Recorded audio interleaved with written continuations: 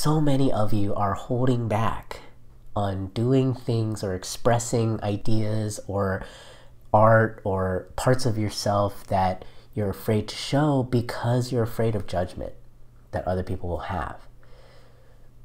And the funny thing about when you don't show that stuff, it becomes almost like amplified within you, and you pay attention to the way others are showing the similar expression or ideas as you are, and you are highly critical of those ideas because of how amplified it is within you that you're not doing it. So when you tend to look towards others and judge them harshly for like the kind of art they make or the sort of ideas that they're spouting or the kind of business they're building or any of that, choices that they're making in their life, it just becomes so much bigger for you because you are in fact spending all this energy kind of holding it back within yourself. So when you fear the judgment of others, until the point where you do the thing, all of your judgment is self-judgment. All of the judgment that you are fearing other people will have about you is your own judgment about yourself.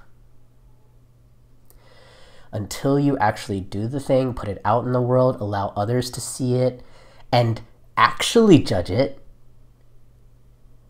it is only you who are judging it.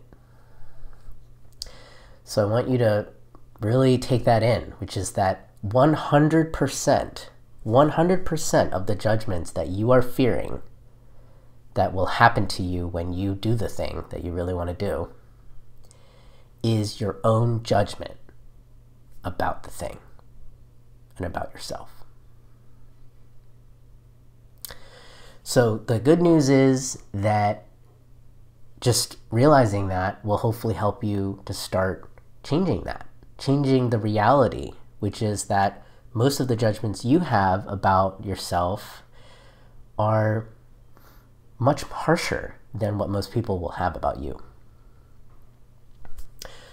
Now, what if you actually do the thing and then you get actual judgment from actual people who say, this is good, this is bad, this is, awesome, this is shit, right? What happens then?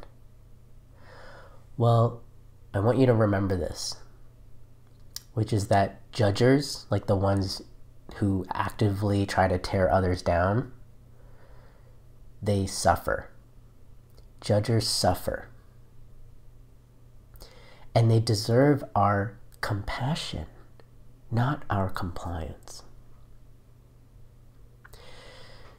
Judgers, they suffer in the most insidious of ways because in the moment that they're judging, it feels great. It feels like they're superior or stronger or smarter or somehow more refined than the person they're judging.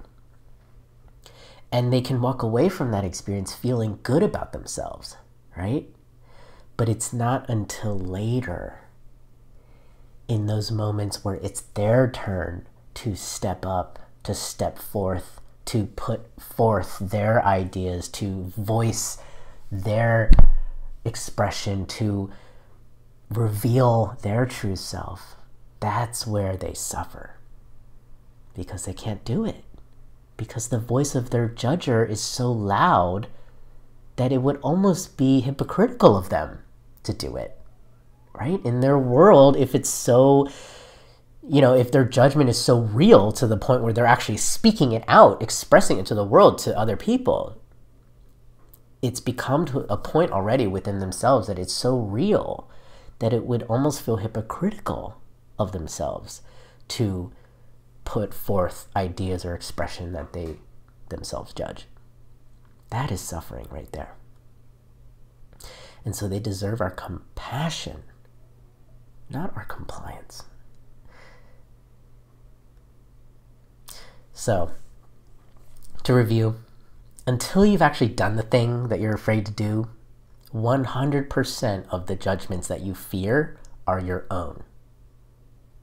So take a look at what those are and see if you can find ways to give yourself some love and acceptance, unconditional acceptance. Work on those beliefs within yourself so that you can get enough courage. And you only need just enough courage in just the right moment to put forth that thing.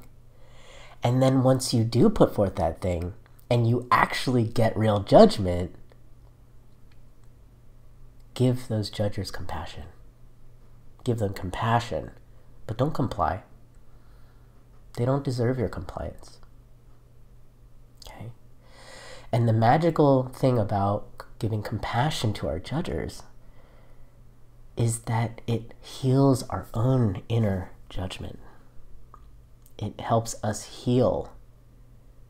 So you might even think about the real purpose behind expression is to help heal our inner judgment and to help us become whole, not just because we're being seen, but because we now have the capacity to have compassion for our own inner judgment.